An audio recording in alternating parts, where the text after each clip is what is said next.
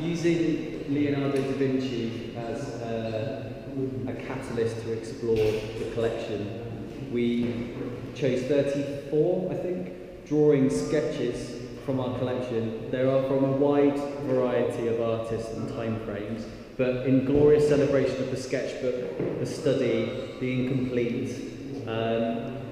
These are all pictures that were originally, let's say, not intended for public display, probably really never intended to be seen by us as viewers, but they were given to or purchased for the collection throughout the last 150 years.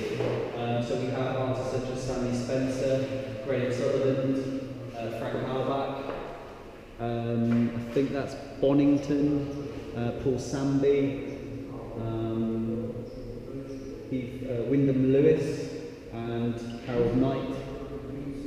So it's basically everything that's unfinished, directly ripped in some cases, like this one up here from a sketchbook or a drawing board. So we're never really meant to be displayed in any particular way. Some are more complete, like the Harold Knight, but that's a study of drapier, of garment. So really we looked at Leonardo, those things, they're his sketchbooks, they're his personal thought processes, his workings out, so we thought we'd mirror that with our own collection. There were more, but I had to calm myself down. Otherwise it would be all over the wall and I wouldn't be able to see anything, but quite happy with that.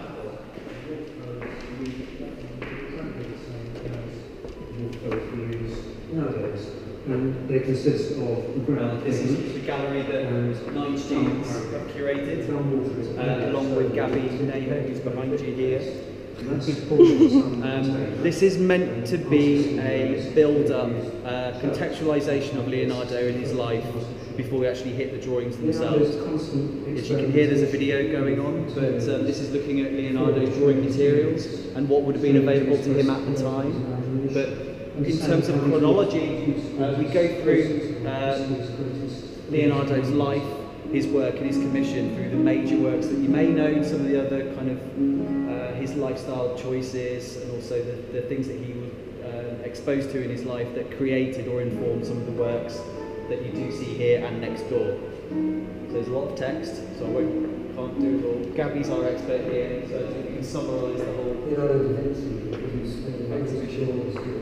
But the students from Nottingham University have helped research, design and market this aspect of the exhibition as well as the drawings.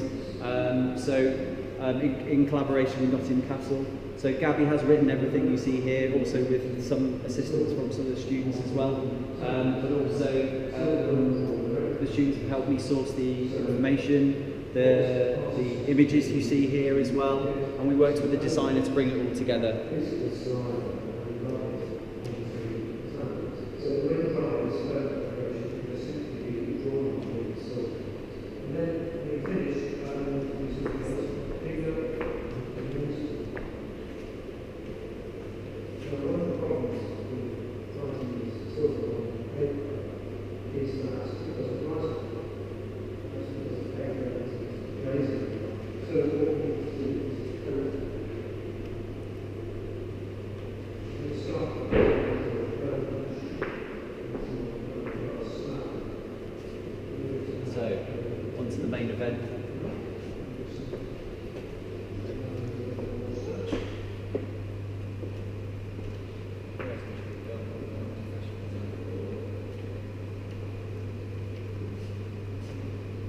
So you three are the first people to see this show before some of the staff as well. Wow. So we're slightly ahead.